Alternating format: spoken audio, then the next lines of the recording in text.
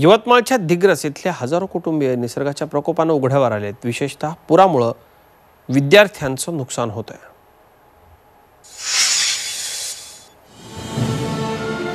उघड्यावर पडलेले संसार, घरातलं अन्नधान्य, कपडे, भांडी-कुंडी, पैसा सारं काही डोळ्या देखत पुराच्या पाण्यात वाहून गेलं। हे दृश्य आहेत यवतमाळ जिल्ह्यातील। 3 तास बरसलेल्या मुसळधार पावसामुळे दिग्रस धावडा नदीला पूर आला।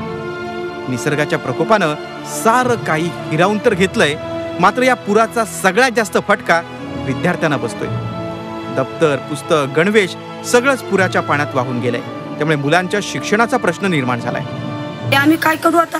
शाळेत जाऊ की नाही ते पुरं पुस्तक बिस्तक सगळे वल्ले झालेत आमचे, आणि दप्तर बिन गेलं, पुरे पुस्तक साईज दप्तर साईज गेले आमचे। पुराना ढिंगाणा झाला, लेकराचे पुस्तक गेले, घरात पाणी घुसलं, टीव्हीचे ढिंगाणा, लेकरा बिमार, आम्ही काय घालावं, कपडे नाही आम्हाला, काही नाही, खाय प्याले नाही, कोणी काय आणून बी नाही द्यायला लागले, कोणी फिरून बी नाही बघत आहे। मतदान द्यायला येऊ द्या, मग सांगतो मग आम्ही। दरवर्षीच दिग्रसच्या संभाजीनगर भागाला पुराचा धोका असतो।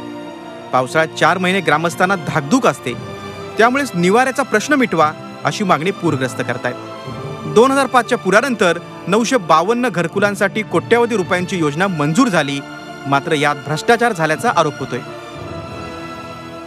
आमचे मायबाप आहे की नाही कोणी आम्हाला पाहणारे?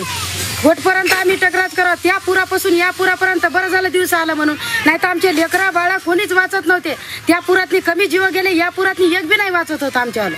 बरं झालं काय, सगळं जीव गेलं आमच्यावालं, निकाल अर्धा जीव तर याच्यातच निघून गेला। घरकुलांअभावी पावसाळ्यात ग्रामस्थांना नदीच्या काठावरच जीव मुठीत धरून राहावं लागतंय। मात्र लोकप्रतिनिधी आणि सरकारच्या दुर्लक्षामुळे ग्रामस्थांचे पावसाळ्यात हाल होत आहेत। याचा सर्वाधिक परिणाम मुलांच्या शिक्षणावर होतोय। Shrikant Raut, Zee media, Yavatmal.